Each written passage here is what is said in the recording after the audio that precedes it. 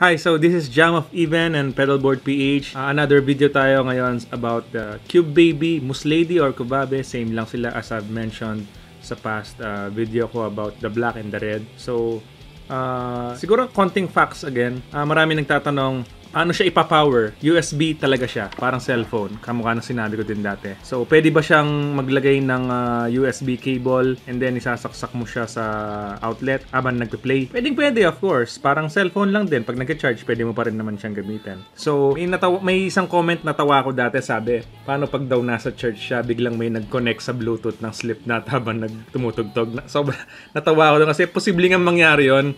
Kasi wala ngang password yung Bluetooth niya, yung Bluetooth na Cube Baby nga. So, ang pinaka-best mong gagawin para hindi mangyari yun, of course, pag tumutugtog naman, kunwari, full band, you won't be needing the Bluetooth. So, press mo tong dalawang to, and yun, mamamatay na yung blue na Bluetooth doon. So, hindi na magko-function yung Bluetooth na yun. So, kung sino mo na nag-comment dati nun, or nagtanong, shoutout sa'yo. Another question ulit, about sa QBB, paano mag-store ng presets. So technically, madali lang naman talaga siya.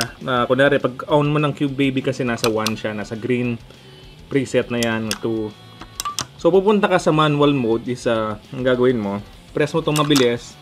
So pag nagbiblink sila, ibig sabihin nasa manual mode na yan. So patayin ko yung delay, yung preamp, and then IR na lang yung gumagana niyan dito. Set mo yung kusan mong IR na gusto, and then set mo yung delay, and then kung gusto mo siyang i-save sa 2, pindutin mo lang to ng long press yung number 2 and then magbi-blink. Then na-save na siya nun, preset mode na siya nun.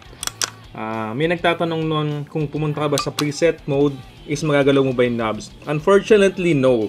Kung ano yung na-save mo dati, yun na yun. Kung gusto mo siyang balikan ulit, it's better para sa akin, ang payo ko, is to write them down or picturein nyo yung knob settings before nyo i-save.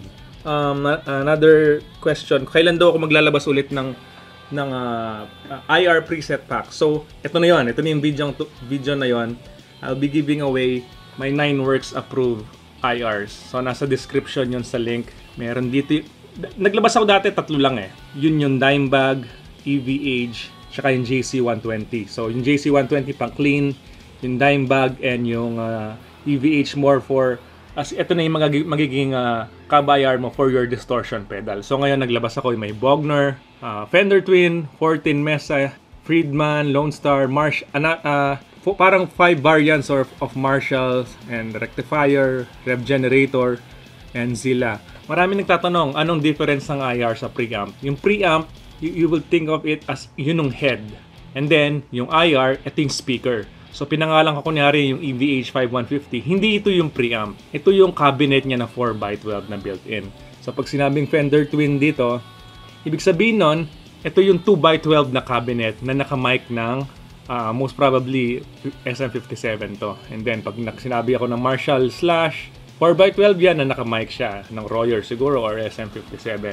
Medyo yun yung dalawang mic na gusto ko talaga. So, marami kasi nag-iisip na yung IR is may preamp na siya. Hindi. Yung preamp is nandito. And then yung IR, yun yung ilalagay mo dito. So, magkaiba yan. Madalas ako, pa nag-clean channel, siguro yung preamp 1, and then isang IR. And then, pag gusto ko ng medyo heavy tone, papatayin ko yung preamp dito, and then, recta IR na kagad. Yung kunyari, naka-metal zone ako, tapos isa dito.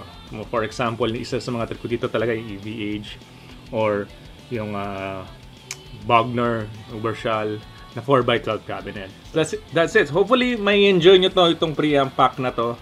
Nineworkz approved. Isa din yun sa mga cons din eh. Pag meron kang IR loader, kunyari meron kang mover radar, parang ganito. Kasi, yung dami mong pwedeng i-download na free IRs or yung mga paid, for them to test every one of them, medyo masakit din sa ulo yun kasi it will cost you a lot of time. Kasi minsan, konting adjustment lang ng mic sa gumawa ng cab ng IR.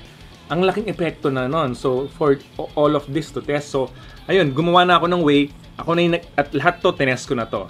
These are great for heavy tones, for alternative rock tones, and then yung mga Fender tsaka yung mga Roland, more of for clean sparkly tones. So yeah, hopefully ma-enjoy nyo to. Hopefully may natutunan kayo sa video na to. like, share, and subscribe to my YouTube channel. Hit the notification bell. And join din kayo sa PEDALBOARDPH. Of course, doon ako palagi nag-update. And pag bibili kayo ng pedals, of course, GC Rockboard. Pedalboard din, sa GC Rockboard din mismo. And then always use my discount code GCJAM10. So, that's it.